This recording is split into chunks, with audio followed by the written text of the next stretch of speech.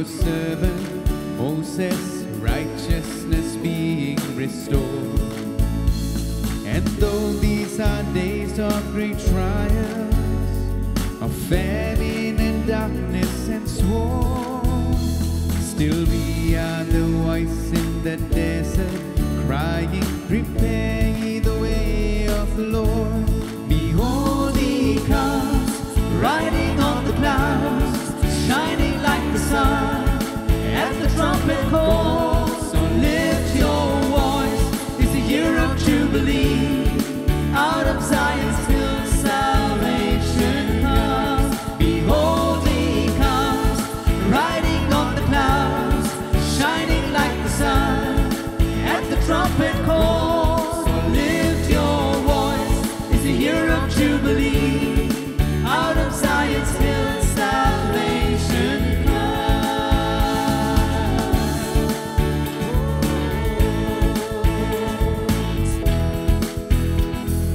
These are the days of Ezekiel. The dry bones becoming as Dry bones becoming as Let's sing it out. These are the days of your servant David. These are the days of your servant David, rebuilding a temple of praise.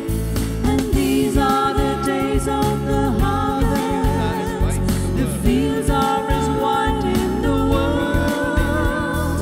And we are your laborers in your vineyard, declaring the Let's raise it up to the Lord. Behold, he comes. Behold, he comes, riding on the clouds, shining like the sun, at the trumpet call. So lift your voice, it's a year of Jubilee, out of Zion's hill salvation comes.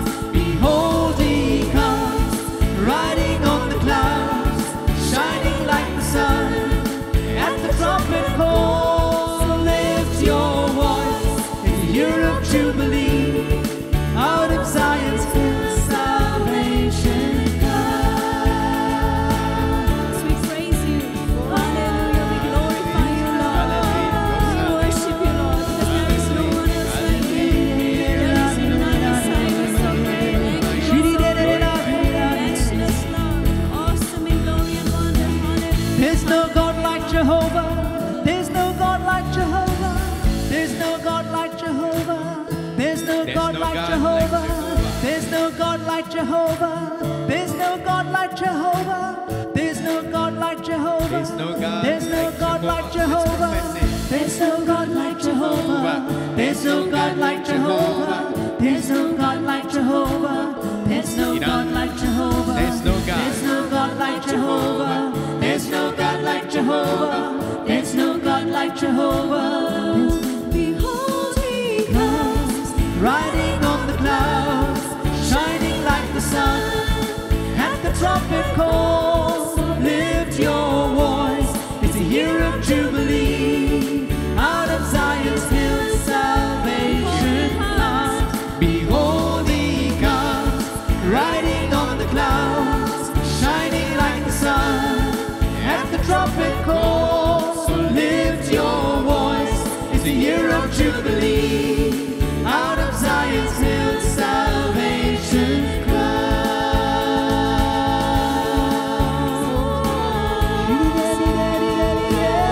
Hallelujah. Praise you, Lord. Hallelujah. You are our God. You are our salvation. You are our living hope. We glorify you.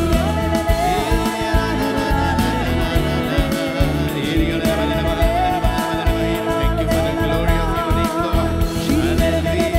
Hallelujah. Praise you,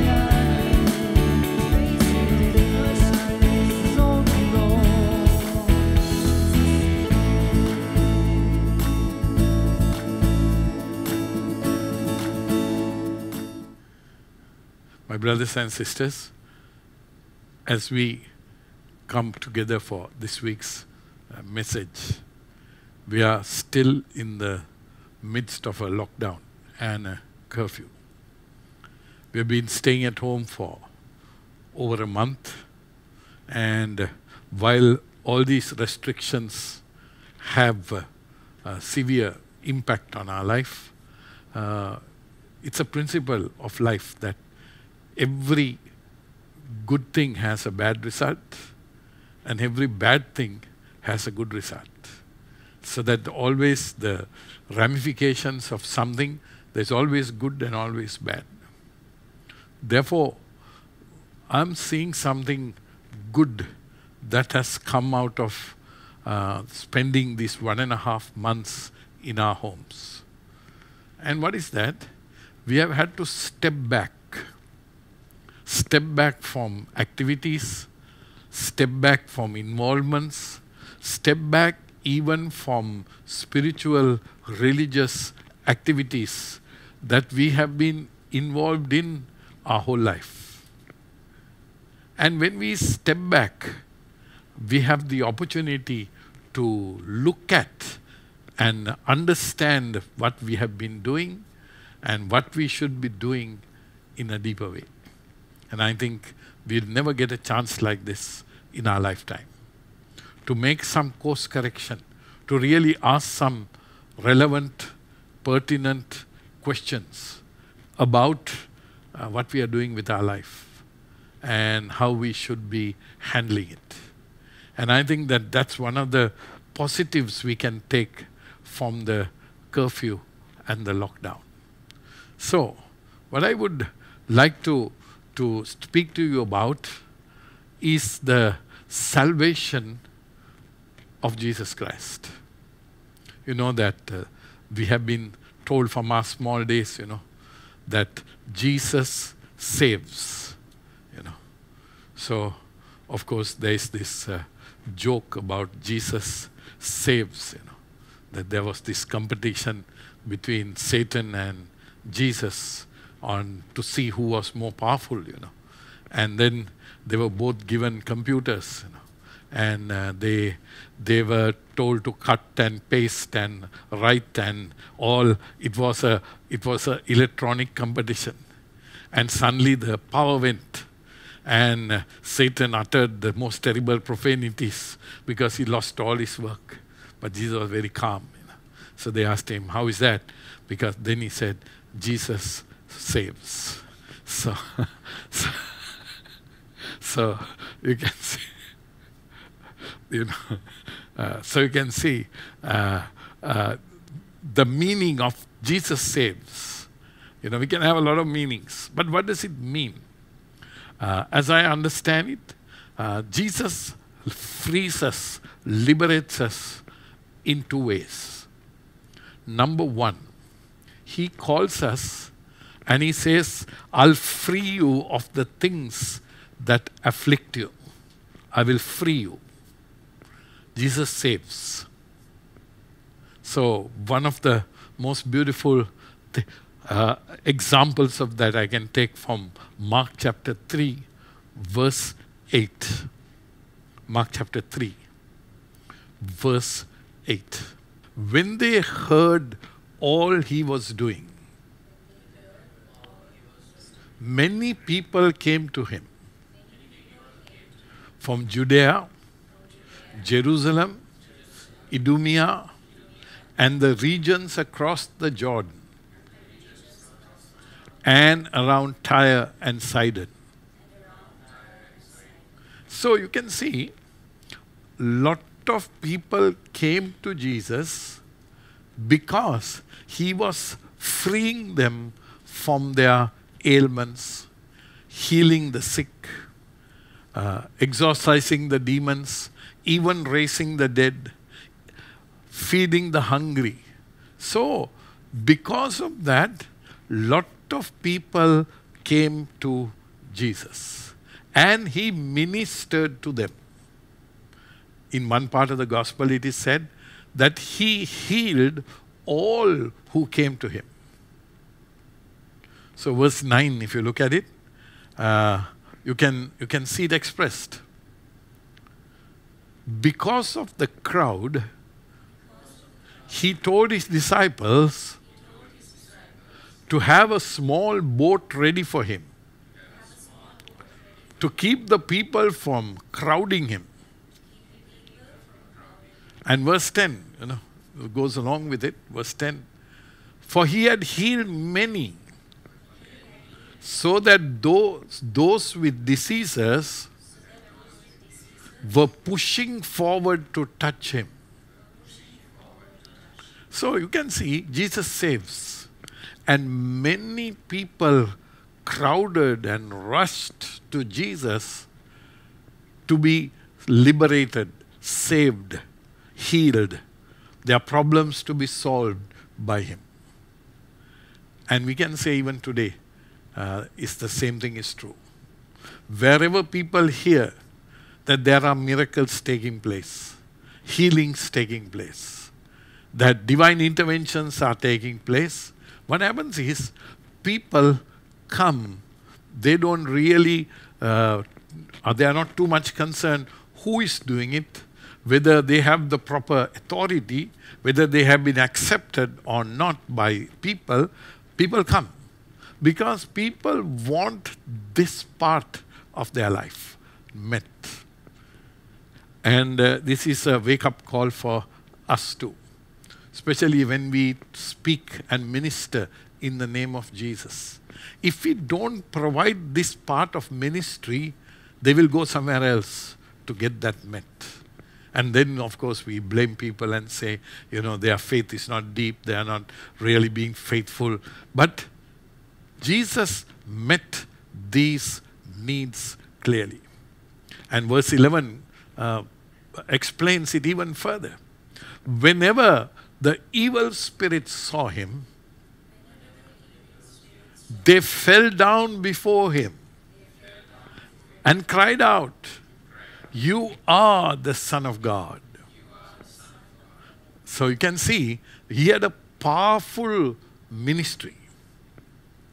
And everyone has a right to experience that saving from Jesus. But what I want to tell you today is that this is 50% of his ministry. But there was another 50%. He saved people in another way. And what is that way? That's called discipleship.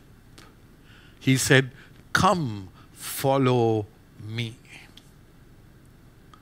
And we need to understand that. My brothers and sisters, say a person has a cirrhosis, and the cause of the cirrhosis is drinking. So this person comes to Jesus, comes to a healing service, comes to a ministry, and this person receives a healing of his liver. But then the person goes back home and starts drinking again. That person was never saved. He was given a temporary solution when his liver was healed. To be saved, the way we live needs to be changed. To find happiness, where we seek happiness needs to change. To be satisfied and fulfilled, we need to discover the purpose of our life. For what were we created? For what do we exist on the planet? What is the purpose of our life? We need to find this out. Just coming to Jesus, asking him to heal us, asking him to solve our financial problem, while going back and handling cash the way we always did, that got us into the problem in the first place, is not a salvation. It's only a temporary solution. That's why Jesus offers us a twin solution to our life. First, he saves us from the immediate problem we have. And then he says, if you want true freedom, come follow me. Praise the Lord. Praise the Lord. Praise the Lord. And we need to understand this. We need to be clear about this. So Matthew chapter 4, verse 18, you can see it.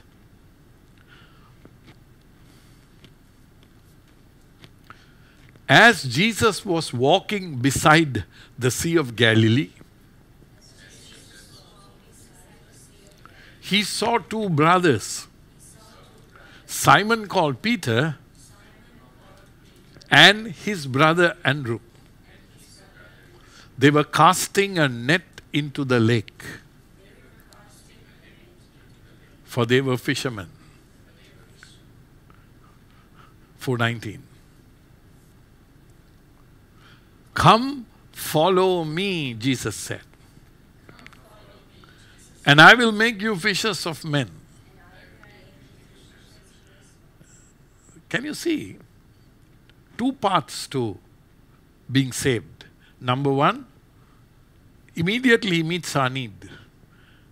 He doesn't say, okay, I'll give you a answer in 10 years. He meets our need immediately. And then he says, do you want to find the true freedom of your life, the true purpose, the true fulfillment? Then he says, come, follow me. My brother, my sister, this following of Jesus is for every single Christian. The Second Vatican Council was so clear. The Vatican Council said, every baptized Christian is called to be a disciple. And therefore, you are called to receive help from the Lord, and you and I are called to follow Him as the answer to the deepest needs of our life. And not only as a deep answer to our need, as the way to find happiness, fulfillment, completion of our lives. We need to become disciples of Jesus Christ. Praise the Lord. Praise the Lord. Praise the Lord. So how do we follow Him? So as I understand it, just like there are two ways of being saved, there are two ways of following Jesus. One is called internally following Jesus. That is following Jesus in the secret place of your heart. Second is called externally following Jesus. Internally following Jesus, externally following Jesus. So for internally following Jesus, it will be John chapter 14, verse 20.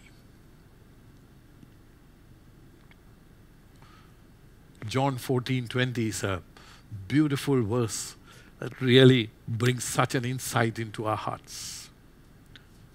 On that day, you will realize I am in my Father, and you are in me, and I am in you. Can you see that? It's a journey of realization. As we go through the spiritual walk and the journey, something opens up inside of us and a realization begins to dawn that God, the Father, and Jesus are having an intimate, living relationship with me. And that relationship is taking place deep within our own hearts. And as I was reflecting this morning in the morning readings of the Mass, which we are doing for the Easter reflection, Jesus, the difference between Jesus and the Jews of his time were that Jesus was having a direct communion with the Father. And he was hearing Him, knowing Him, and following Him on the earth in his time. The problem with all the devout Jews of that time were, they were following a system. They were following a tradition. They were following an interpretation of the law in what they thought that they were following God. And no wonder they were in conflict. Jesus said, those who are mine, they hear my voice. They know me. And I was just reflecting this morning. Could the same thing have happened to us? What happened to the Jews of the time of Jesus? Because now it's 2,000 years. We also have a rich tradition. We also have a system. We have a hierarchical process. We have an entire thing built up. And from our birth to our death, we are inside this system. And even of who we are is given to us by this system. You are a layperson. You are a reverend sister. You are a priest. You are a bishop. And each one is given a value, attributed a worth. And according to that, we find meaning to our lives. That's fine, because that's a function, that's a call. But then the Lord says you have to go deeper. Not just follow, not just accept a title as your identity. Not just accept a position as who you are, but you go deeper into an intimate relationship with God. You are my beloved son. You are my beloved daughter. I love you. This touch is to experience the heart of Jesus. Every liturgy is organized for people to touch that heart. Every devotion was originally meant to touch that heart. Every spiritual exercise was meant to touch that heart. And it did. But over time, people become caught up in the system, in the world, so much so that that becomes reality. And we lose the sight and the voice of Jesus. And that's why today we have been reinvited. Discipleship means walking intimately with Jesus and the Father in your heart. Truly satisfying Him. Truly being pleasing to Him. Allowing your conscience to be measured by Him. And allowing Him to give us the value that we really need. And that's why even today's morning reading was so beautiful, because we spoke about Barnabas, Barnabas, who is always mentioned second or third or fourth. First comes Peter, or then comes Saul, But when you look closely, the ministry of Barnabas, not too valued in human form, but invaluable in the eyes of God. My brother, my sister, the first one is so important. And if we have lost it, this 1.5 months of stepping back can be of real help. Why is that? Rediscover this internal revelation from your God. Praise the Lord. Praise the Lord. Praise the Lord. The external ministry. John 20, verse 21. Again Jesus said, peace be with you. As the Father has sent me, I'm sending you. Can you see? One, we are called to the internal experience of Jesus. Second, we are called to do His ministry in the world. If you ask me, that's the purpose of every Christian's life. You may be doing it as a doctor. You may be doing it as a lawyer. You may be doing it as a businessman. But internally walking into the heart of God, externally carrying out His mission in the world. And verse 22 completes it. And with that, you can repeat that. He breathed on them and said, receive the Holy Spirit. So John is very clear. The Holy Spirit is there to do these two things. Number one, lead us deeper and deeper into the intimate relationship of the Holy Trinity. Pleasing God, being faithful to Him, walking in His Spirit becomes more important than anything else. And then the baptism of the Holy Spirit gives something else, carrying the very mission of Jesus into the world. Next week I'll talk about that. But this week I want to talk to you about following Jesus from within. Because that's what we are doing at home. Some people are going crazy. I don't know what to do, they say. We're looking at the same faces. And sometimes I'm thinking, if a couple were fighting, and they escaped the fight by going to work, they only saw each other in the night, and now they are forced to be locked down together.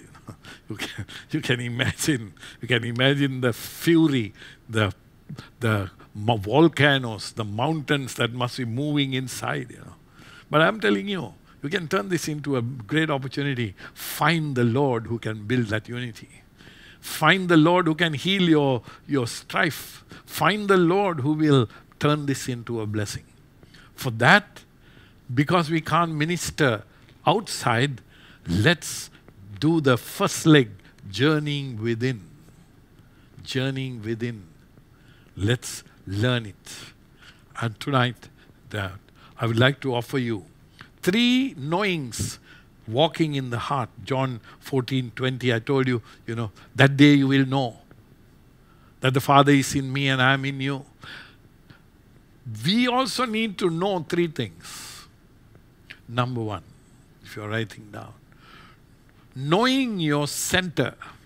Know what your center is. What is the center of your life? Know it.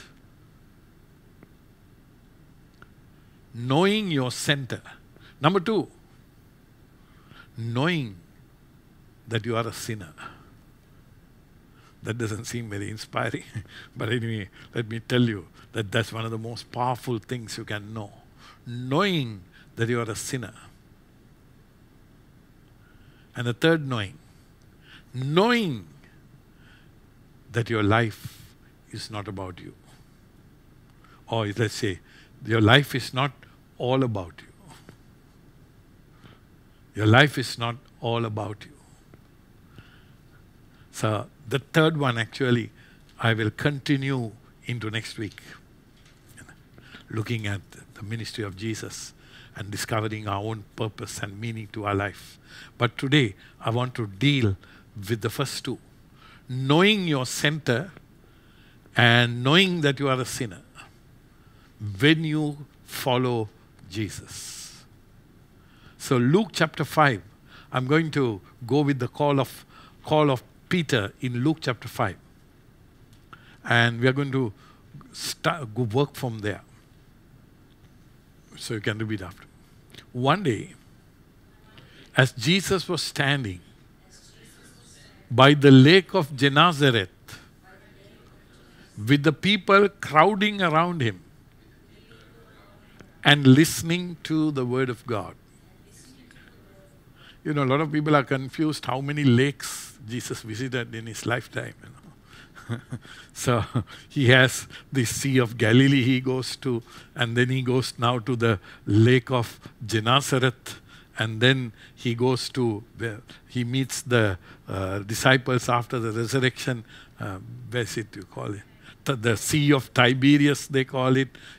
So how many lakes? It must be a land full of rivers and lakes. But actually it's a desert with only one lake. And that lake is called so many names. Why is that? Because 4 kingdoms surrounded this water area.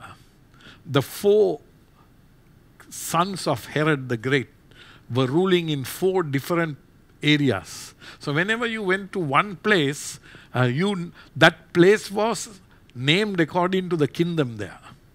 So he crossed from Gennesaret into another kingdom.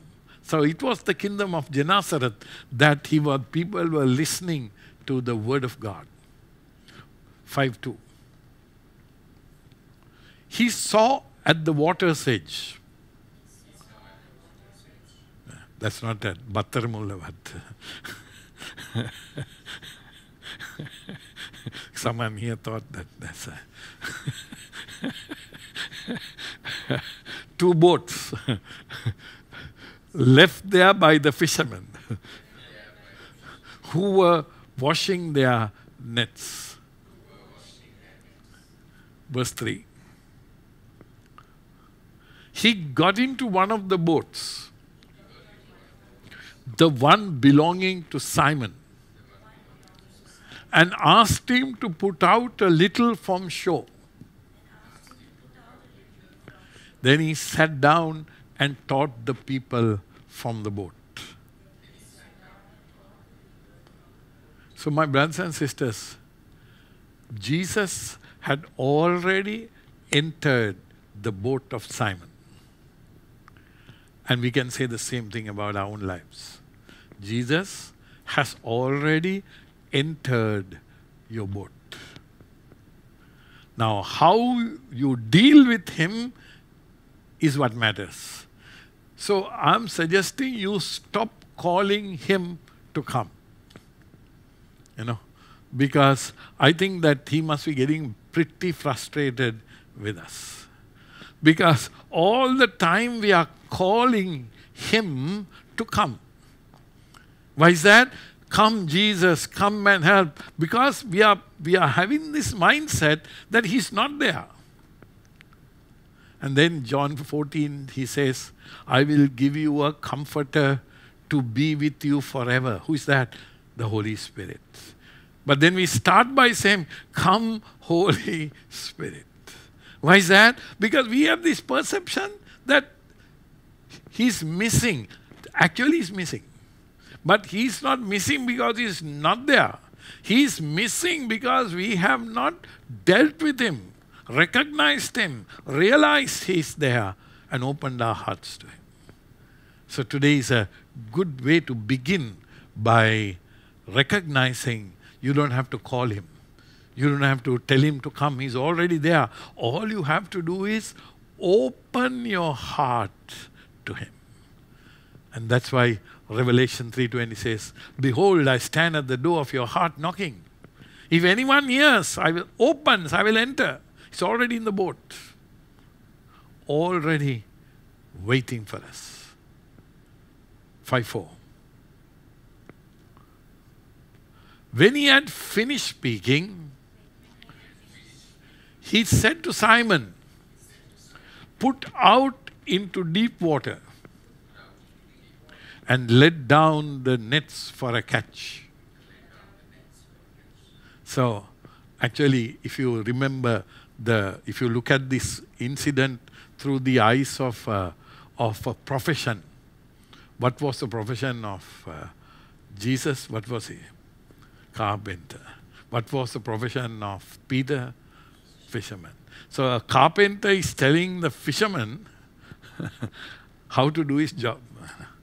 And you're asking for trouble, because fishermen have a wide repertoire, their vocabulary is very, very developed, and he would have told him what he thought about it, But obviously when Jesus was preaching, Peter was mending his nets, and he would have been listening, most probably.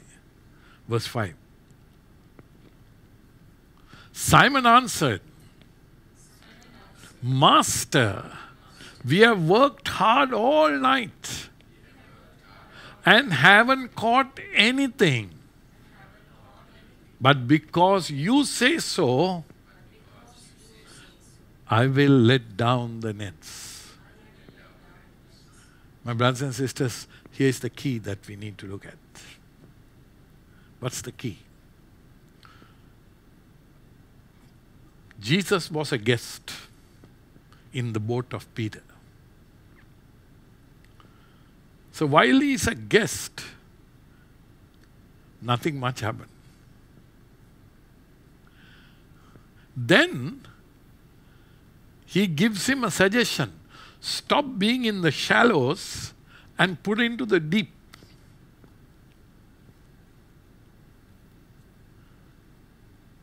Now, Peter answers with a very valuable word. What's the word? Master.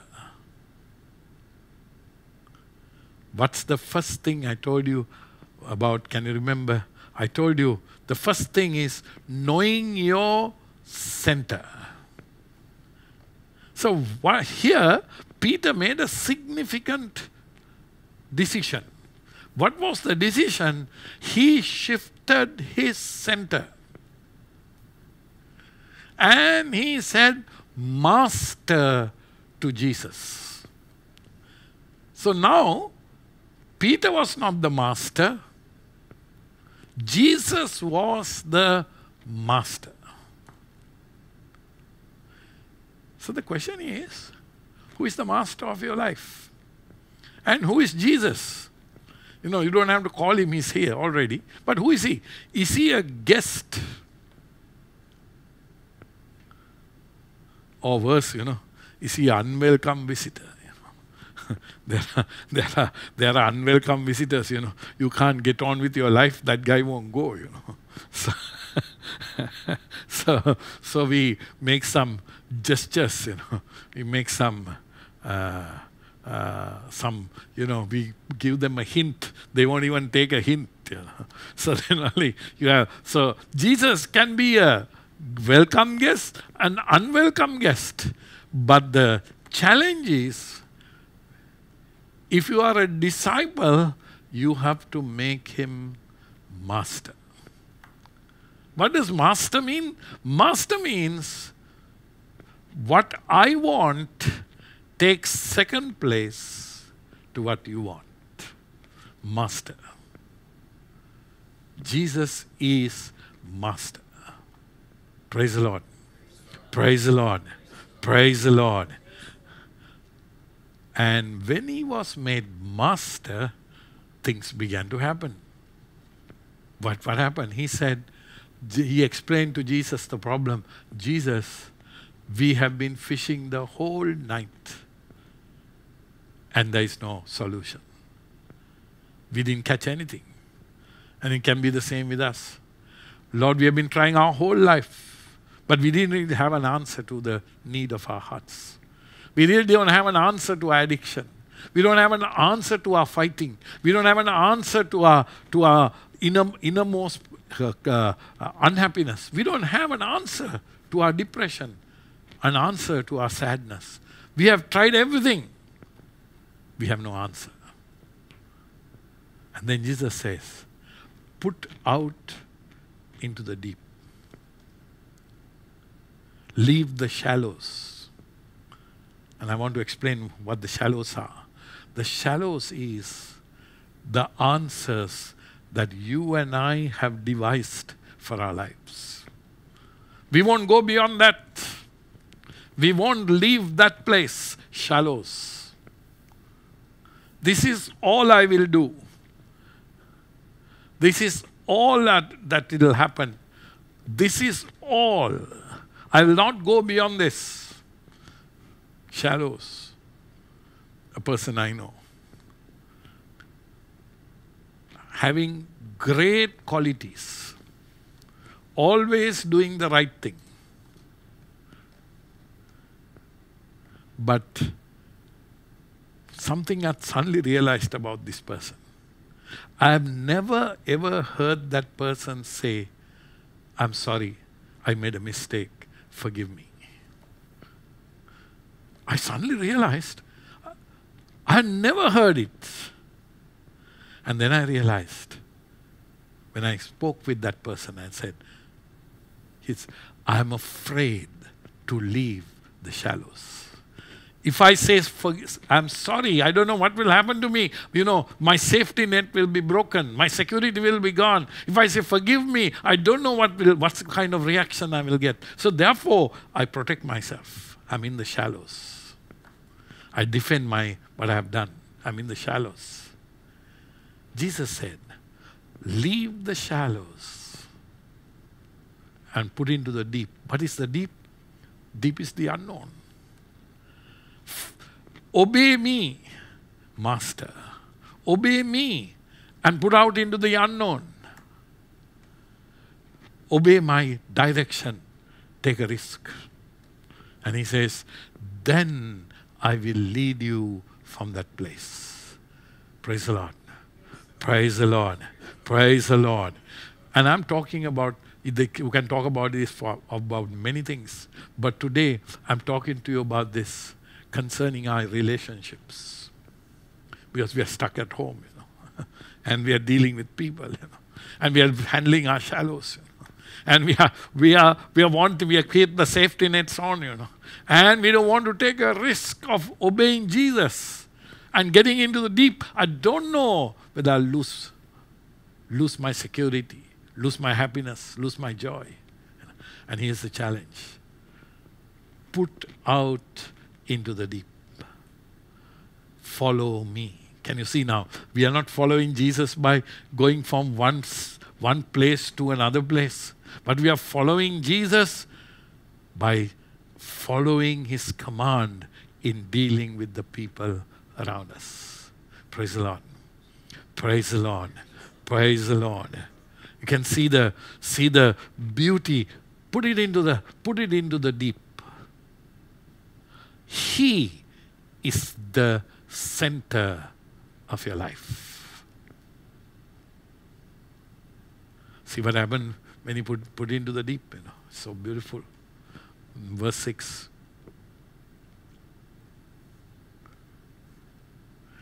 When they had done so, they caught such a large number of fish that their nets began to break. 5:7. So they signaled their partners in the other boat to come and help them. And they came and filled both boats so full that they began to sink. Bishop Robert Barron says, Peter, one step into the deep, fed the whole village. One step into the deep, fed the whole village. And that's exactly what took place here. One step into the deep, so many other people are nourished by that one step. Center. Jesus at the center of it all, we sing. He's at the center. We follow his command. And the wheel of life turns around it. My brother, my sister, it's another way. What does it mean? When we have ourselves at the center, we have a very troubled life. Why is that? When we are successful, we are on top. But the wheel of life turns. And when we are failures, we are down. When we are strong, we feel like kings. When we become weak, we become depressed. Because when we are at the center, we are spinning with the wheel. That's why life is so tiresome for people. One day up, next day down. One day great, next day rejected. And because we have kept ourselves at the center, we have to face up to all the changes of life that constantly come. But the beautiful thing is, when you make Jesus the center, you are only an observer of what happens in your life. St. Ignatius, the great founder of the Jesuits, he said this prayer. He said, "Take all, myself, my liberty. Take it all." And then he said, "What you give me as you take it all really doesn't matter. Whether this moment is rejection or whether this moment is fame, it doesn't really matter. I take it from your hands. Whether this moment is acceptance or whether this moment is judgment, it doesn't really matter. I take it from your hands. You are at the center." Praise the Lord. Praise the Lord. Praise the Lord. at the center is absolute stillness and peace. That's why Jesus said, John 14, he said, I give you my peace. My peace I give you, not as the world gives it to you. Isn't it beautiful? What's the peace of the world? When everything is under control, I'm having peace. But when Jesus is at the center, in the eye of the storm, is absolute peace. Because He is at the center. Knowing your center. Taking everything from His hands. Moving through life. Taking the good and the bad. Because you are a disciple of Jesus Christ. Put out into the deep. Surely it will be a blessing. So it's a good time when we are praying. You know, we are in our homes. When we are praying. Pray into the center. We have another word for it in the charismatic renewal. We call it the Lordship of Jesus Christ. Same thing. The Lordship of Jesus Christ. Jesus is Lord. Jesus Christ is Lord. You know, Father Cantala Mesa, who even this Good Friday he preached in the Vatican. He preached to the Pope. You know, every Good Friday for the last so many years he's been preaching to 3 popes. And when they asked him, where is it that there was a shift in your life? He said, in Kansas City, in 1977, you know, when there was this great gathering of the charismatic renewal. And on the board came the words, Jesus Christ is Lord. He said, everything in my life shifted. He said, I was a priest then, but it shifted. It took on a different meaning. He became the center. And for us also, if He's at the center, you can take misunderstanding. It's only a turn of the wheel. It will come around. You know. You can take rejection. It's only another turn of the wheel. It will come around. Because He is at the center. You know, there is this beautiful story, you know, of the, you know, there was these desert monks, you know, in the 3rd century in the evolution of Christianity. The 3rd century saw people seeking the authentic experience of Jesus, and seeking that, they went into the Egyptian desert. And they spent their entire lives in meditation, seeking intimacy with Jesus. And here was one person, one monk.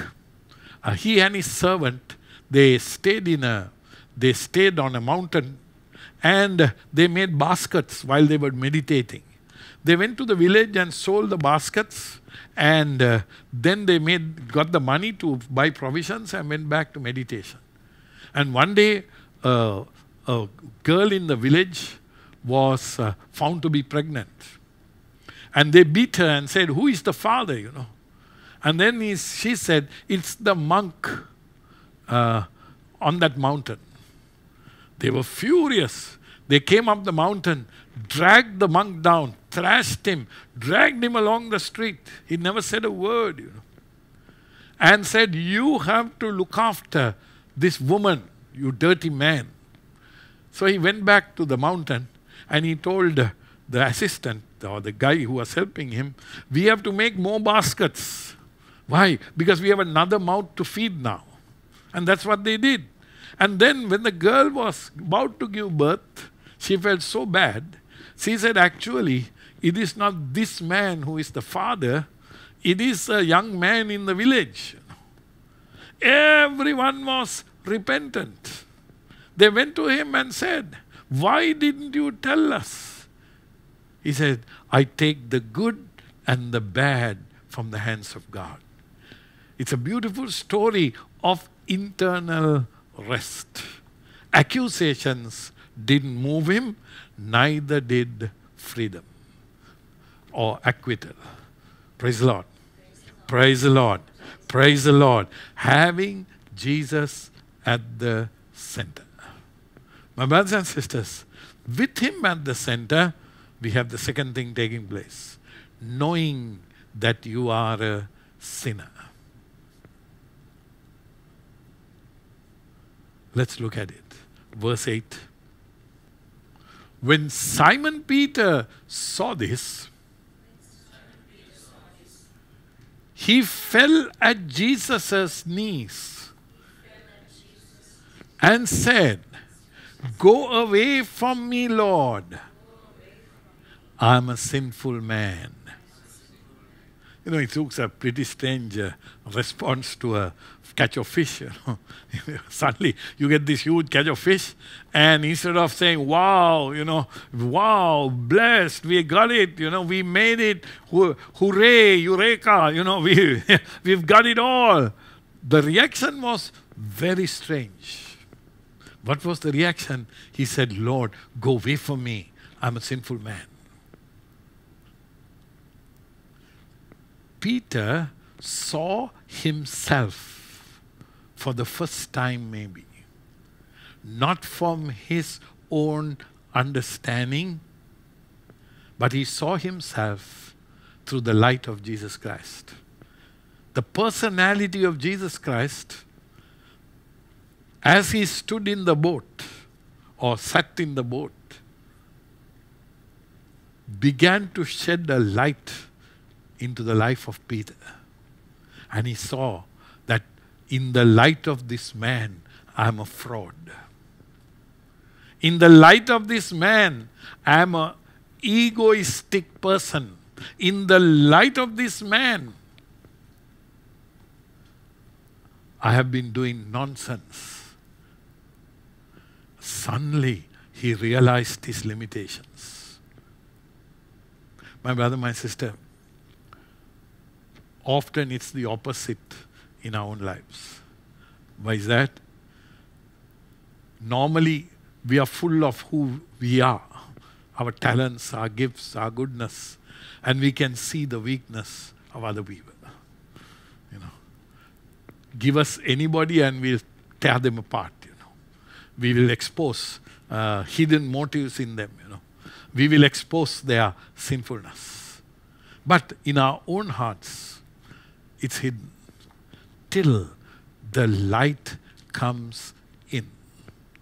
One of the great signs of being a saint, it is said in the spiritual tradition, is when a person is aware of their sinfulness, not in a destructive way, not in a negative way, but in a life-transforming way. It is said that St. Francis of Assisi, as far as I know, the person who has had an impact on Christianity next to Jesus Christ is St. Francis of Assisi. You know. And it's such an impact on the church, you know, a man raised by God. It is said by one of his companions who wrote this book that he spent a whole night in prayer and he shivered. And when they asked him, "Why you?" he says, "It's because I'm aware of my sinfulness." So some people thought it's vanity, you know. How can you be so sinful, you know? The little flower, they said, you know, little flower always used to say, "I'm a real sinner, I'm a real sinner." And then people used to say, you know, "She's pretending, you know. What kind of sin can she do?" But the real problem was not that they were sinners in that sense. What was happening is they were living in the light of God. And when you are exposed to the light, all the flaws are seen. And that is to bring to the feet of Jesus. That's where saintliness comes in. You know, I understood this beautifully a few days ago, you know. I do the morning meetings and the night meetings from my studio upstairs, you know. And in the morning that day, I had finished the morning meeting and the monitors looked quite okay, you know. Then one of the curtains shifted a little bit, you know. And the ray of the direct sun hit the monitor, you know. My God, the dust. Then only I saw, with the lights of the studio, you can't see it. You hit it with the sunlight, all the specks of dust. Then only I realized, isn't that what happened to the saints, you know? The inner being was exposed, not to condemn, not to reject, but to be transformed in that light. That's what God wants. Know that you are a sinner. And when you know that you have been loved and transformed by the grace of God, you become a refuge for so many others who need the touch of God in their life. Praise the Lord. Praise the Lord. Praise the Lord. And then finally, know that your life is not all about you. Actually, I don't have much time. Next week I'm going to build this. Know that your life is not all about you. To understand this, we have to understand the beautiful life of Jesus Christ. And I found this amazing passage in the letter to the Hebrews. And I want to share that with you today. Hebrews chapter 2, verse 9.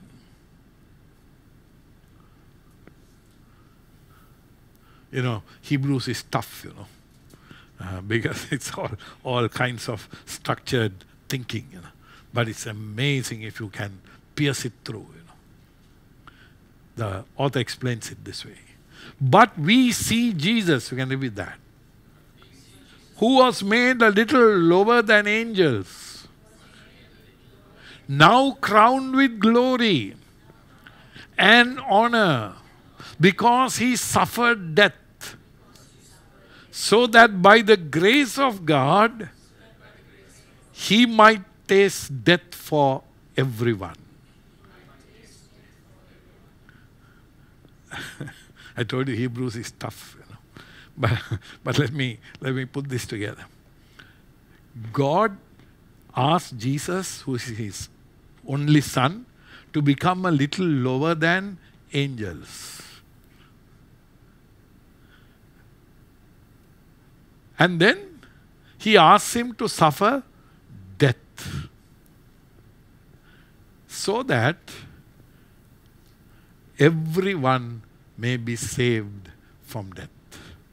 I'm saying that again. God asked his loving son to become a little lower than angels, so that and to suffer death, so that he could save everyone from death. Mission.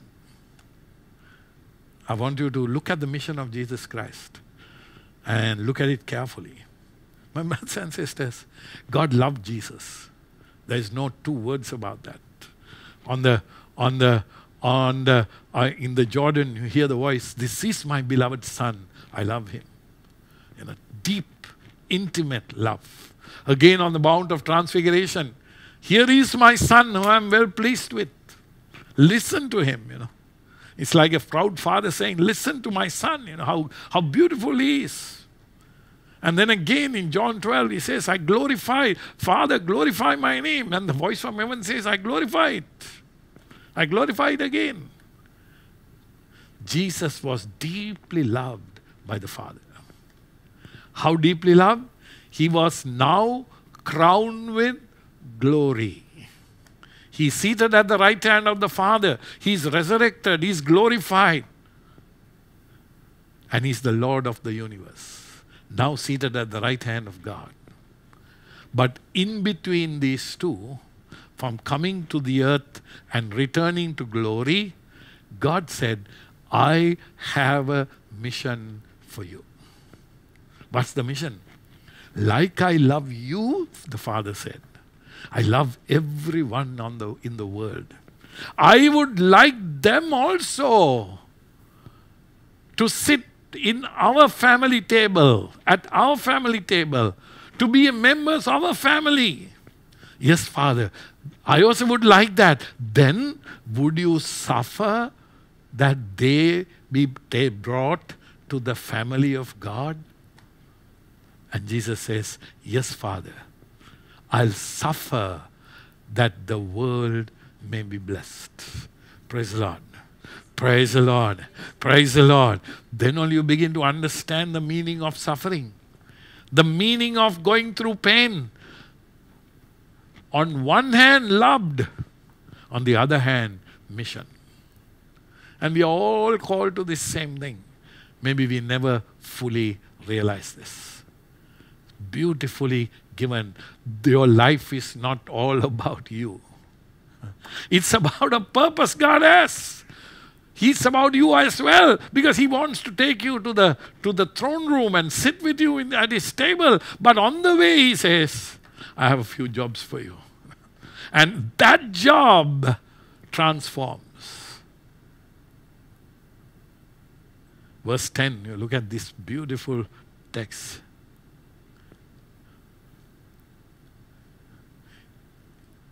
In bringing many sons to glory. You can repeat that.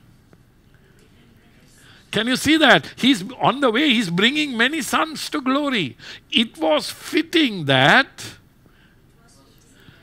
God, for whom and through whom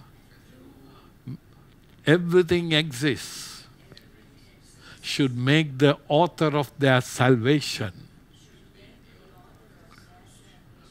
perfect through suffering.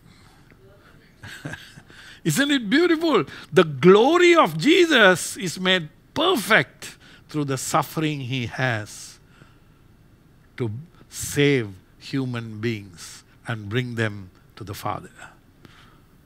You know, the Lord is showing me, you have to see your life not inside the context of your little world.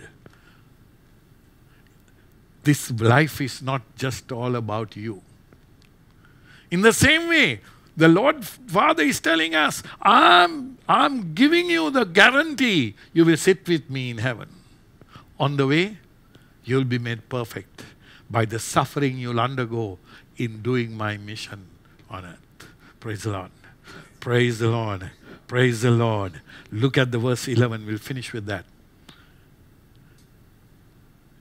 Verse 11. Both the one who makes men holy and those who are made holy are of the same family. Can you see that? We are into the family of God. So Jesus is not ashamed to call them brothers. It's not about you, my brother, my sister. It's not about this little world here. It's about this massive work of God. You and I are part of it. Our suffering contributes to it. Our rejection contributes to it. Our pain contributes to it. We have been perfected to share in the family of Jesus Himself. So we just praise and thank the Lord. Hallelujah, hallelujah, hallelujah, hallelujah, hallelujah, hallelujah, hallelujah, hallelujah, hallelujah, hallelujah. Glory to your name. Hallelujah, hallelujah, hallelujah, hallelujah, hallelujah. Praise you, Father. We thank you, Lord. Hallelujah, hallelujah, hallelujah, hallelujah. Glory to you, Lord. Praise you, Father. Hallelujah, hallelujah, hallelujah. Thank you, Lord. Praise you, Father. We glory to your name. Hallelujah, hallelujah. Thank you, Lord. Hallelujah, hallelujah, hallelujah, hallelujah. Glory to you, Lord. Praise you, Father. Hallelujah. Praise you, Lord. Bless you, Father. Thank you, Lord. Jesus at the center of it all. Jesus at the center of it all. From beginning to the end, it will always be, it's always been you, Jesus. Jesus.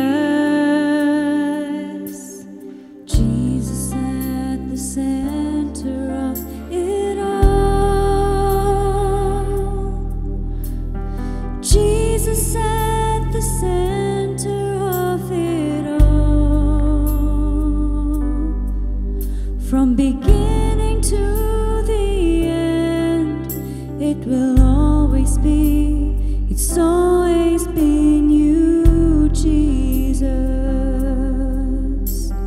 Jesus, nothing else matters. Nothing in this world will do. Oh, Jesus, you're the center, and everything revolves around you. Jesus, you. Nothing else matters. Nothing in this world will do.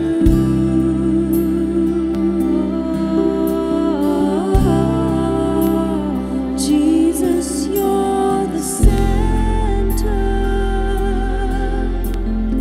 Everything revolves around you. Jesus, you.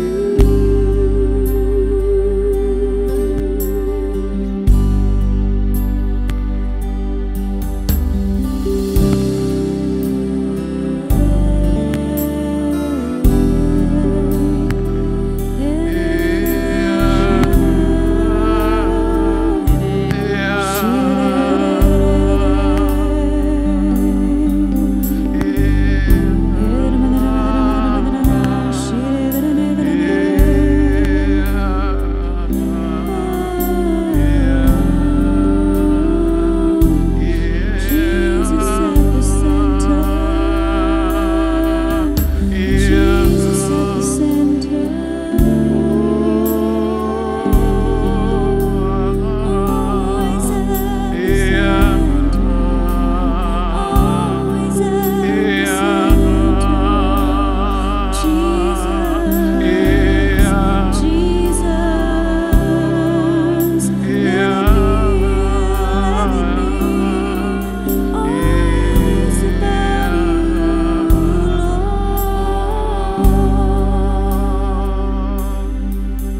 Yes, my brothers and sisters. Let us allow the Word of God to be like that light and that mirror into our hearts.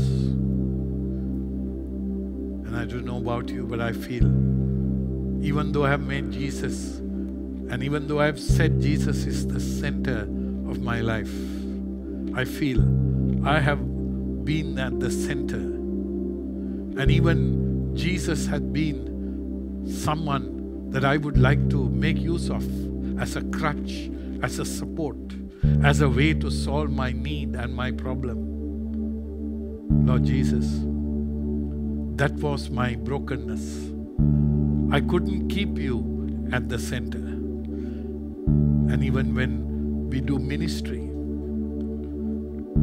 though we say we serve you, many times it was about our own value, appreciation, the fulfillment that we receive from doing your work. Lord, if somebody had asked me whether I had those motives, I would have rejected it and said no. No, I'm not like that. But the negatives that happen in my life show it is so. I cannot take a criticism. I fall away. I cannot take pain. I try to avoid it. I cannot handle the judgment of others. I feel I need to abandon the work. Then only I realize it is revealing the deep hidden love of self. That you are not at the center. Things are affecting me. Lord Jesus, tonight, I want to offer you my heart. I want you to be the center. And really what happens to me and around me doesn't really matter as long as you say you are my beloved son, you are my beloved daughter. I'm pleased with you that I will take whatever comes from your hands and enjoy coming into the heart. Thank you, Lord. Hallelujah. Hallelujah. Hallelujah. Hallelujah, hallelujah, hallelujah, hallelujah, hallelujah, hallelujah, hallelujah, hallelujah. Thank you, Lord, hallelujah, hallelujah. Worship you, Father, hallelujah, Lord. Glory to your name, hallelujah, hallelujah, hallelujah, hallelujah, hallelujah. Thank you, Lord, hallelujah.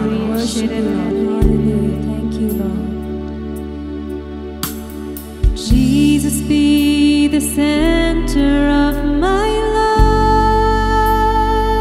life. Jesus, be the center of my life. From beginning to the end, it will always be, it's always been you, Jesus.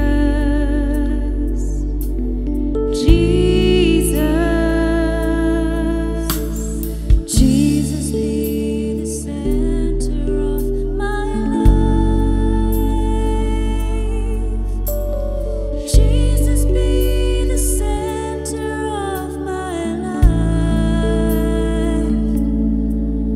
From beginning to the end, it will always be, it's always been you, Jesus.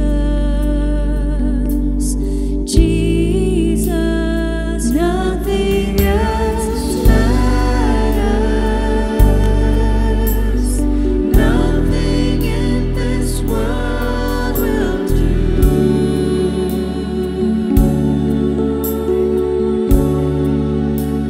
Jesus, you're the center.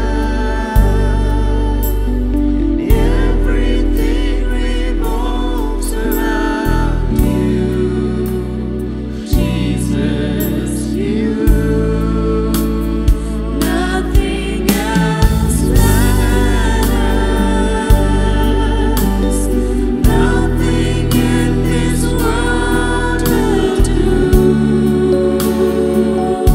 Only you. Jesus, you're the center.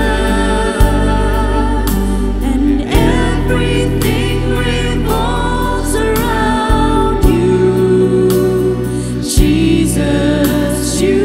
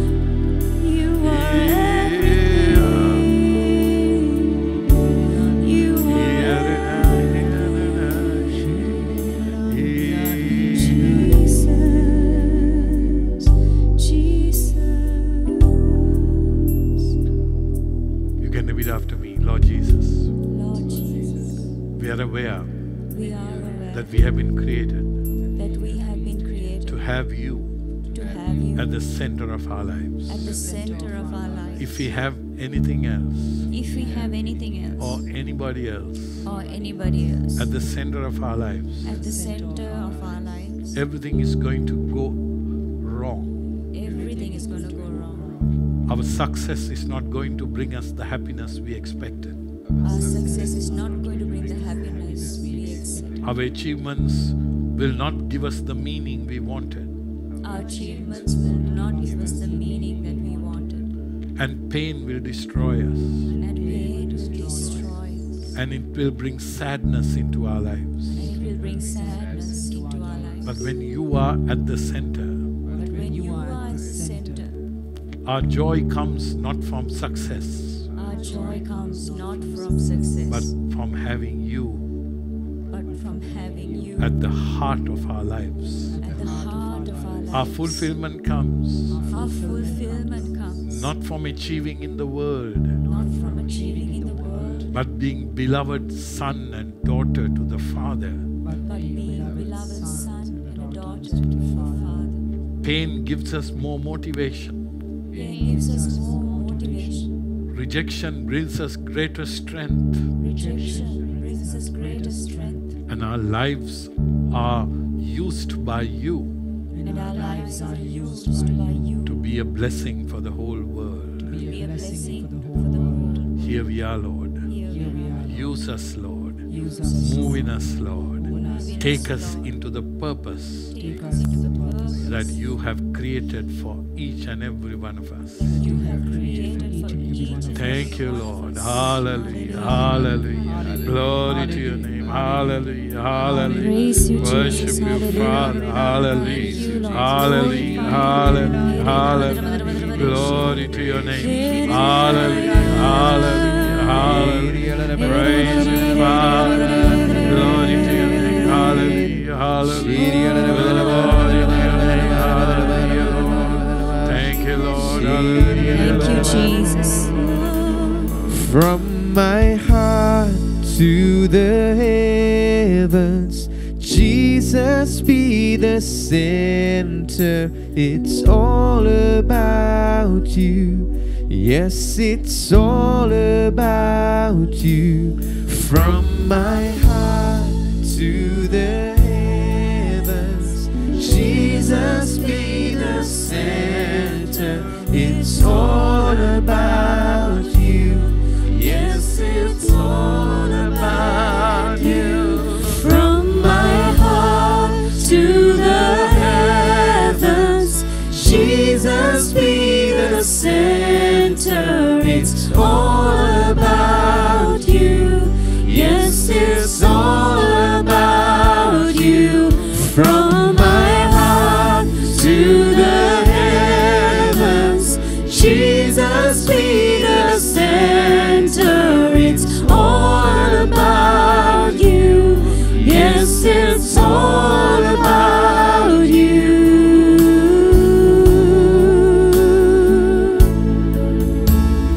Jesus at the center of it all.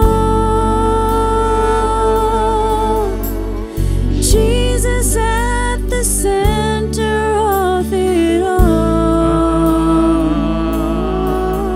From beginning to the end, it will always be, it's always been you, Jesus. Jesus, Jesus at the center. Jesus at the center of it all. Always in everything. Jesus at the center of it all. From beginning to the end, it will always be, it's always been you, Jesus. Jesus, we cry, Jesus, Jesus. Jesus, it's always been Jesus. Jesus, it will always be Jesus. Jesus. Oh. Praise the Lord. Praise the Praise the Lord. Lord. Praise the